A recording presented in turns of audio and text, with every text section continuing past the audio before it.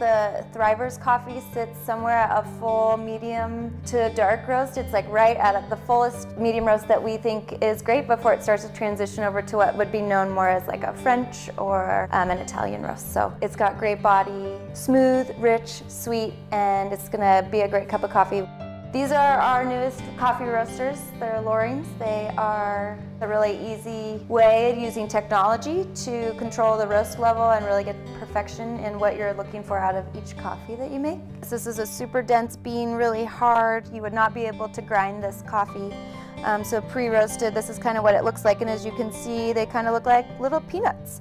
The Thrivers blend is fair trade and organic. And those two combined are great for community sustainability, the environment, and social equality in general. So we're looking forward to seeing how this coffee connects the Thrivers blend with the Thrivers community and beyond.